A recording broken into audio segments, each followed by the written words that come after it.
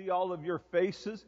I know for weeks I saw a lot of your faces, but it was on a cutout in pictures. But today I actually get to see many of your faces, and it is exciting to have you here with us today. And again, for all those who have joined us on the live stream, we want to welcome them and thank them for coming as well and being a part of our service. And we just have a great time in the Lord, and it is fun to hear voices again singing praises to the Lord. And thank you for being here today. Thank you for my staff who works to keep everything going and figuring all this stuff out of getting everybody in and keeping everybody safe, and also to all the volunteers, the ushers and greeters. It's taken a lot of people to get these services going, and man, I want to thank you personally for all the work that you're doing and everything that you have done to make us be able to have these worship services in here today. I also want to say thank you to the church, all of you, for your faithfulness throughout this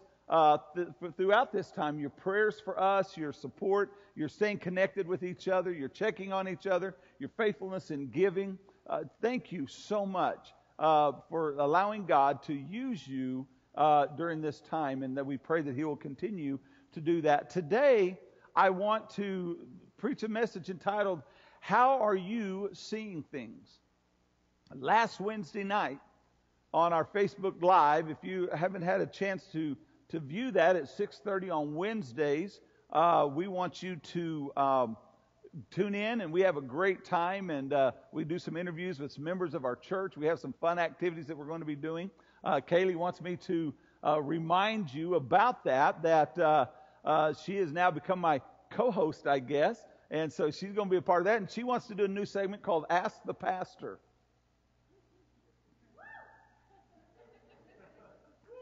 Yeah. So if you have any questions that you've ever wondered about the pastor, she wants you to get them to her, and she will ask me on live television. I told her I reserve the right to say no comment. But we would like for you to tune in on that. But so help us out with that. Kaylee wants to be able to ask the pastor questions, because if you don't, she'll probably make up some, and I don't want her doing that. But what I did Wednesday night, every Wednesday night during the segment of that time, I take and have a Bible study. And I shared a couple of thoughts with you that week, and then immediately after that, the very next day, as I was beginning to finish up everything for what I thought was going to be the sermon today, continue on with the immature church, God began to work on my heart with that little short Bible study that He did, and He said, there's more that I want you to share. And so today, if you hear a couple of these things, if you tuned in, then you'll know that I mentioned a few of these things. But God really laid on my heart that I think is a very relevant message, a very important message for this time. Because what I want us to understand is how we see and perceive our world will dictate our ability to unify as a people. My friends, no one is in denial that we need to be unified. Amen? Our nation needs to be unified. Not just by political parties, but by race, by gender, by nationalities. We need to be unified. We're living in a very tumultuous time. And so we're going to be looking today, but how are you seeing things this way? How are you viewing them? And I want you to take your Bibles and turn to the book of Ephesians chapter 1. We're going to be reading starting at verse 17 about how we are going to actually be able to see things the way God desires for us to see them as a church, as a people, as a nation. Let's go ahead and stand in honor of reading God's Word this morning. Ephesians chapter 1, starting at verse 17. Paul is praying for the church at Ephesus here, and he says that the God of our Lord Jesus Christ, the Father of glory, may give to you the spirit of wisdom and revelation in the knowledge of Him. The eyes of your understanding being enlightened, that you may know what is the hope of His calling, what are the riches of His glory, of His inheritance in the saints, and what is the exceeding greatness and power of His power toward us, who believe, according to the working of His mighty power. Father, we thank You for today. Thank You for just the praise and worship that we had here today. And God, as I continue now with this service, I pray that, God, You would speak through me. I pray, Father, that the words that I say, God, will not be my words, but they will be Yours. And God, they will be given out as You desire. And I pray, Father, that they will be received by the hearers, God, and with the heart that it was intended. And the Lord, we could begin to see a healing. We can begin to see reconciliation. But God, it could begin right here, right now. And that God, that you would open up our eyes, our spiritual eyes to you.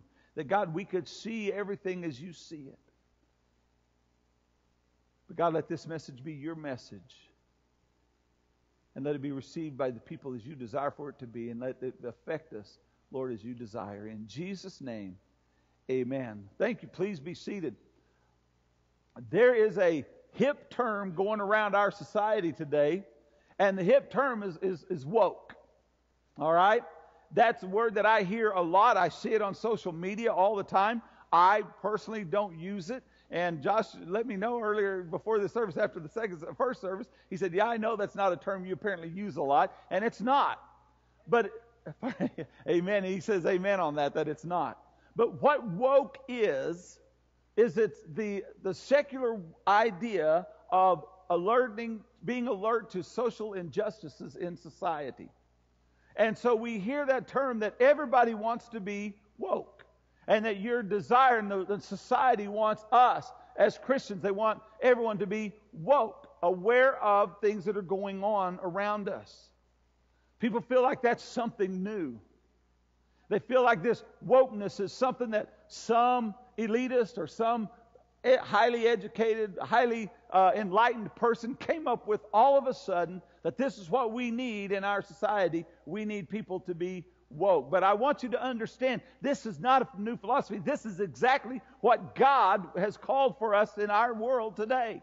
This is not a new matter, not a new concept. That this is really what God is wanting. As a matter of fact, I would dare say, by what I'm hearing in society, every time I hear this word woke, I would dare say that the majority of those people who use the word woke with this idea of social injustice need to wake up. Because what they're doing is they're beginning to look at this, and this is why I asked you the question, how are you viewing these things? Because we need to be viewing them from the eyes of God. Listen, my friends, God will wake people up when we turn ourselves to Him.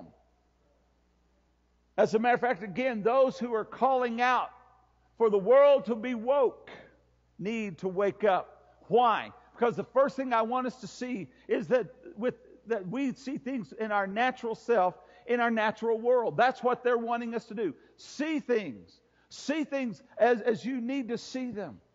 Live in our natural world. But may I share with this with you, that our perspective, and that's what this is saying, look in the worldview by our perspective. But can I share this with you, that the natural state, the natural world, the natural individual, when we begin to look at things through ourselves and we begin to be woke, what we're doing is that it is a self-centered mentality. As a matter of fact, you listen to a majority of people who say that you need to be woke, and what they're basically telling you is you need to be more like me. That I have arrived, I have gotten this, I have been enlightened, and you need to be more like me. My friends, listen to me. That's a self-centered mentality. In myself, and I'm going to break some news to you. In myself, I am naturally selfish. Amen? But can I break something to you?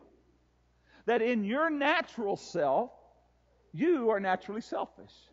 So, everything, if we do it by just what I think and what I feel, we are self-centered. And basically what I'm saying is that there's no way that I can be woke the way God wants me to be woke if I am self-centered. Because here's what happens with self-centered mentality. Is first and foremost, it's by how I feel.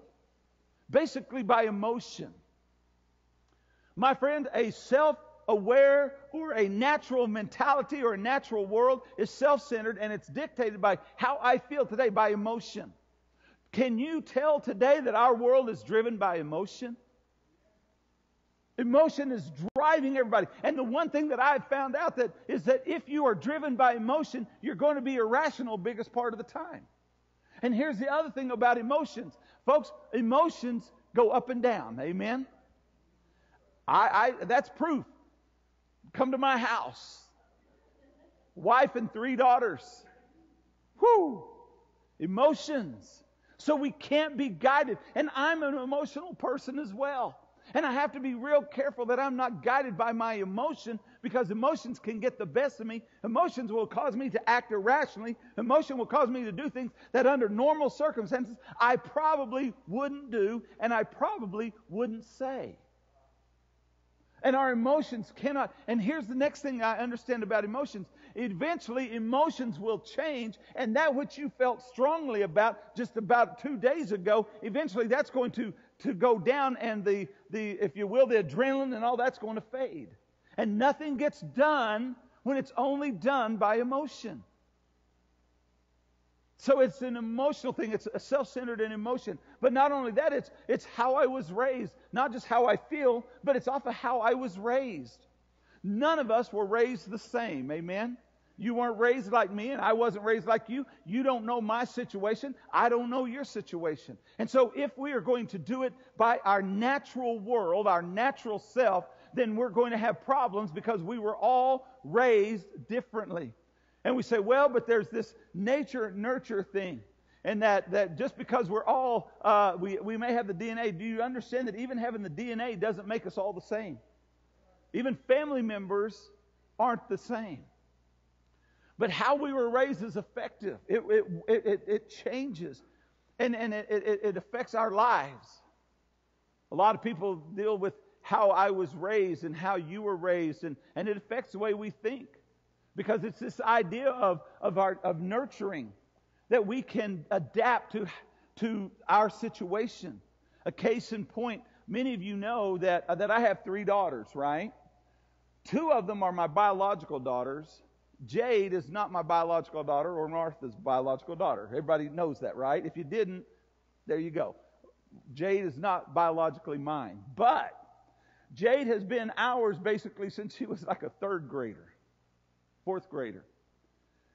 And there are times that when Jade and I are together and she may leave, somebody looks at me and goes, there's no way you two aren't related. There's no way. She acts just like you. And if Jade, you're watching, there you go, bud. Thank you. Or you're welcome. No, I'll say you're welcome. People say, you've got to be related.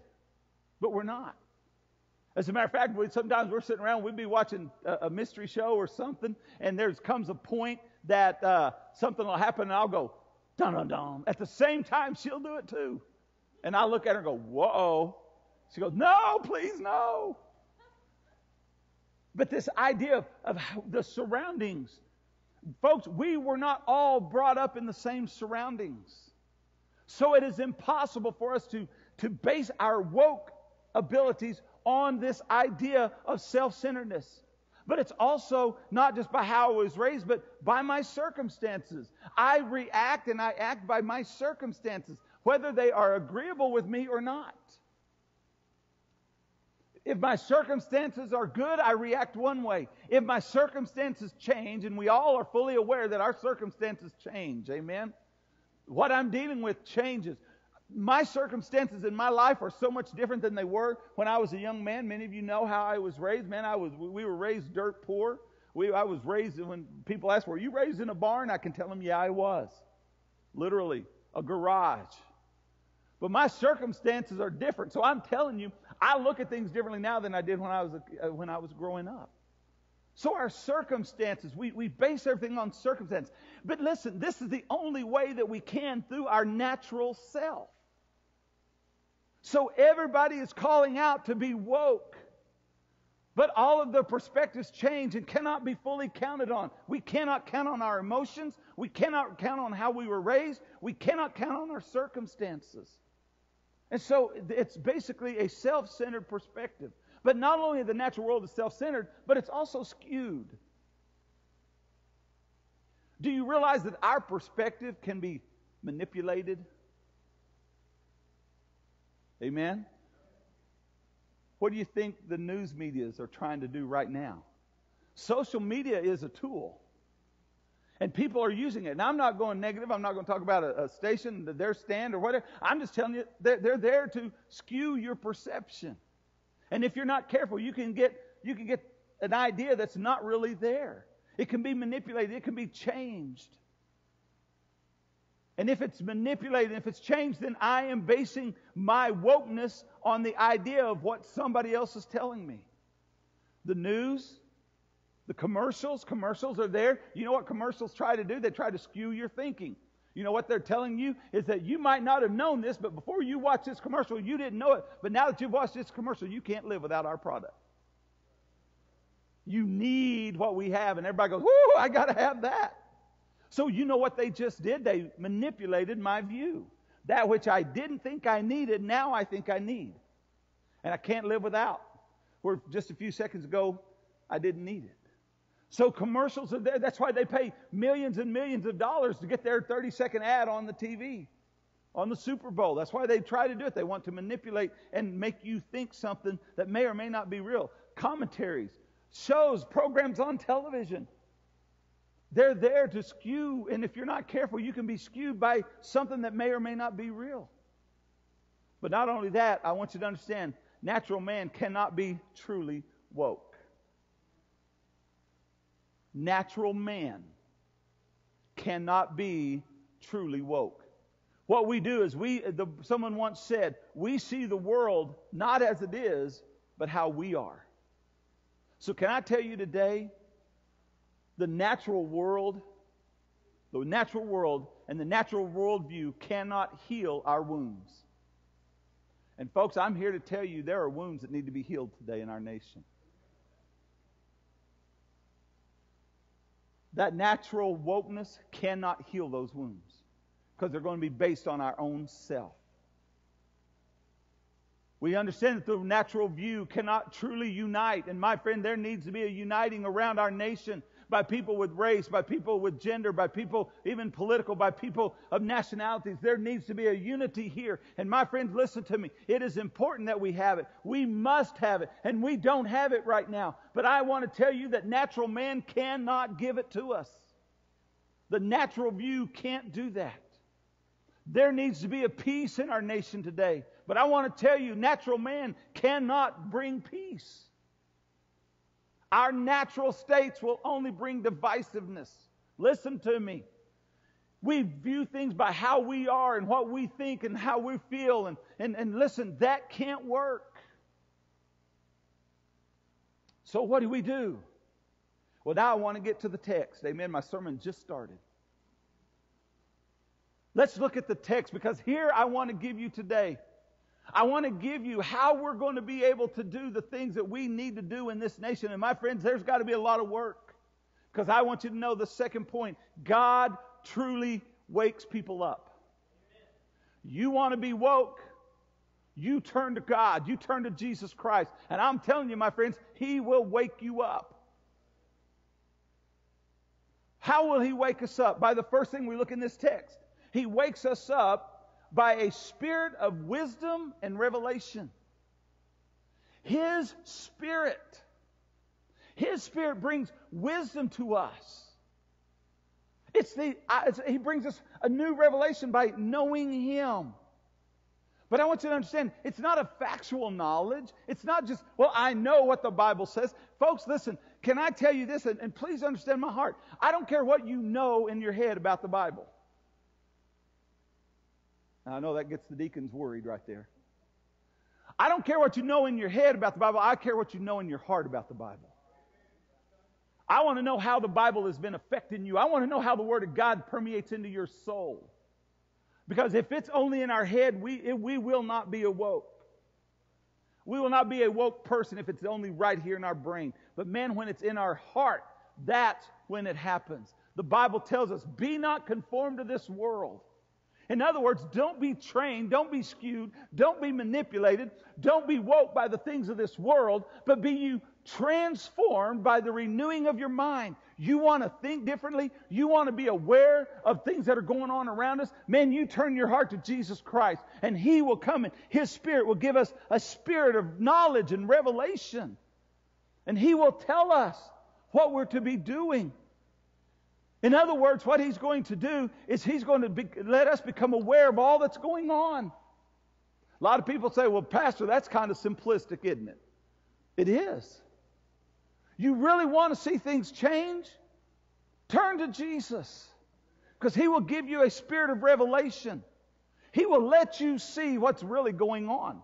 Man, you won't be manipulated by the news. You won't be manipulated by emotion. You won't be manipulated by circumstances. You will be transformed by God Himself, who will reveal these things to you. He will reveal the truth of injustices. He will reveal the truth of need. He will reveal all these truths to us as people. Now here, and boy, I could be an infomercial right now, but wait, there's more. Not only will He reveal the truth to you, but here's what He'll also do. My friends, He will tell us how to deal with it. He'll tell us what to really do.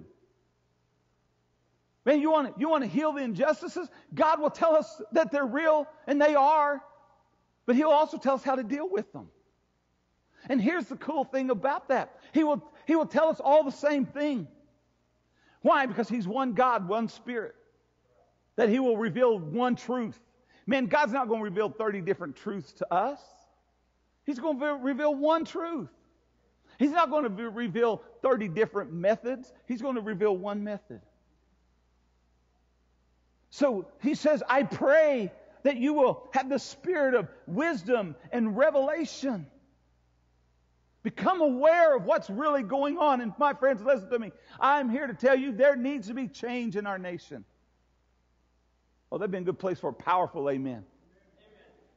There needs to be change. But that change is not going to come by the intellectuals of our society, by those who have thinking themselves above everybody else, that they are woke and everybody else is nothing but a country bumpkin. It's going to come when people allow God to permeate into their lives and transform us and transform our nation. But not only does He call for a spirit of wisdom and a spirit of revelation, but being enlightened. Being enlightened, this is spiritually aware. In other words, what it's going to do, it will make us so aware of what we're really up against. Now, it's easy to say, well, I'm a woke person. I know what we're up against. If you think it's anything other than a spiritual battle, you're wrong. Then you're not woke as you think you are. He says here,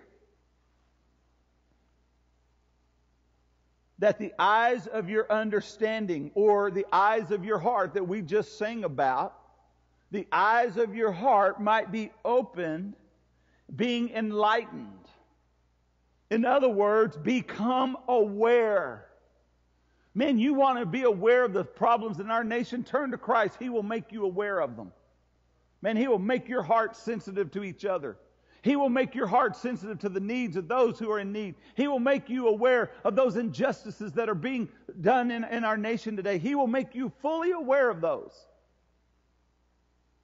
And here's what He's going to make you aware of mostly. What we're really up against.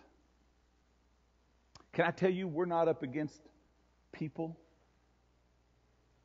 The Bible tells us in Ephesians 6:12, for we do not wrestle against flesh and blood. This is not, listen to me, this is not a people issue.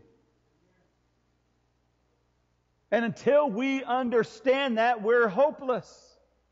Nothing is going to change when we begin to think it's just you and me, it's you against me and us against them. My friend, listen to me, we've got it all wrong. He says this is not wrestling against flesh and blood, but listen, he says, but against, oh listen, it gets scarier than that.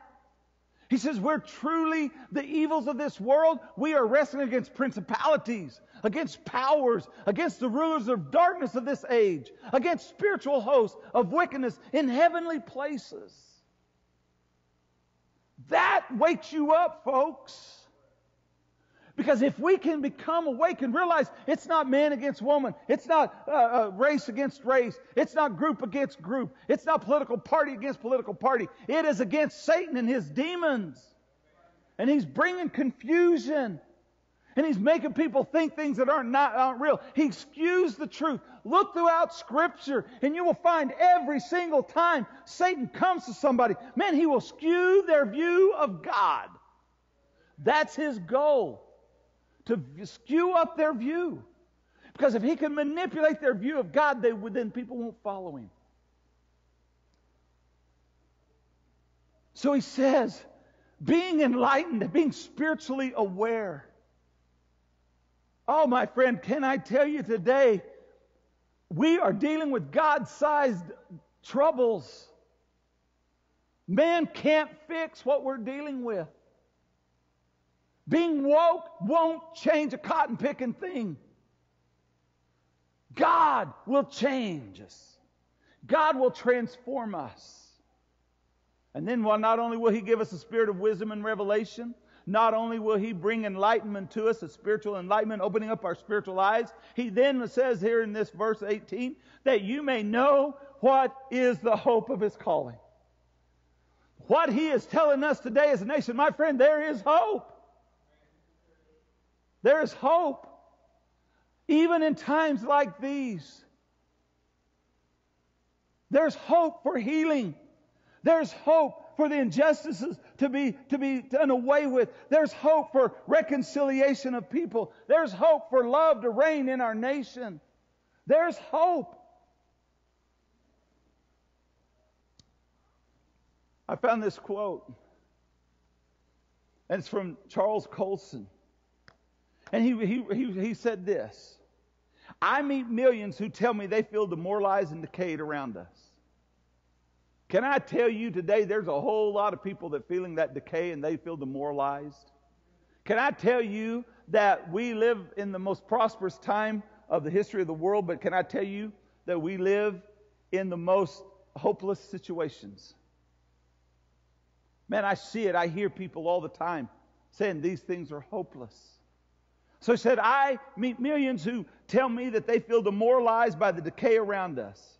And he asked the question, where is the hope? So we cry out today, God, we need hope for our nation. God, we need hope for healing. God, we need hope for reconciliation. Where is our hope?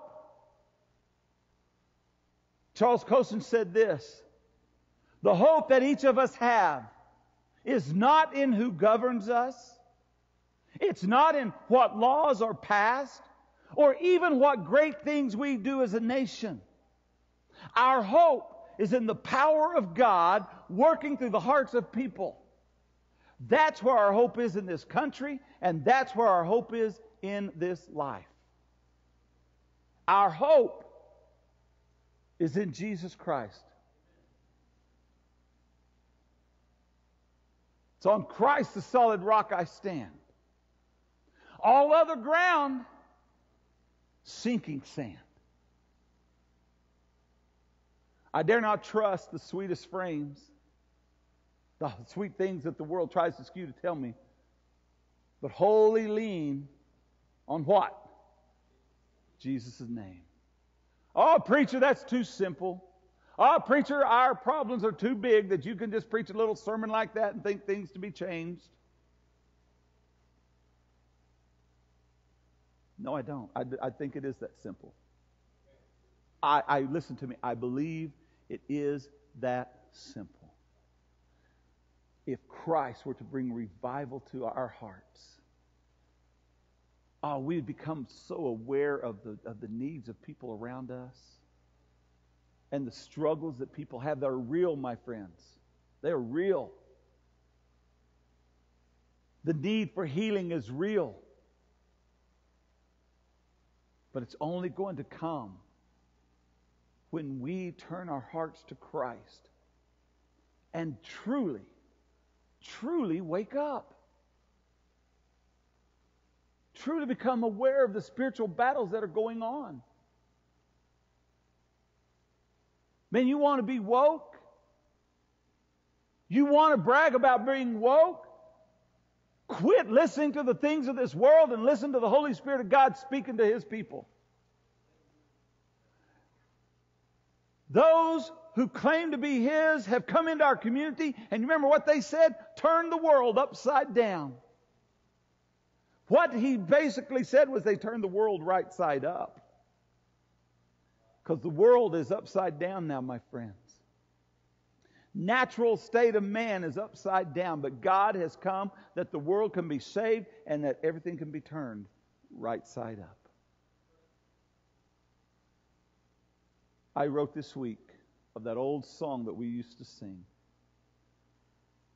Jesus is the answer for the world today. Above him there's no other. Jesus is the way. So Jesus is the answer. To what question? To what problem? Can I tell you this and I'm done? He is the answer to every question, every problem. Jesus is the answer. I pray, Paul writes, that the God of our Lord Jesus Christ, the Father of glory, may give to you, give to me, give to this world, give to this nation the spirit of wisdom and revelation in the knowledge of God. The eyes of your understanding being enlightened, that you may know what is the hope of His calling, what are the riches of the glory of His inheritance in the saints, and what is the exceedingly greatness of His power toward us, who believe according to the working of His mighty, mighty, mighty power. Oh, the power of Jesus, nothing can withstand it. Not even the hatred and bigotry can stand against the power of Jesus Christ. Working in the hearts of His people. My friends, we need to pray for our nation. Oh, we need to pray. And we're going to take just a moment and I'm going to ask if the praise team will come on up as we step into this invitation time.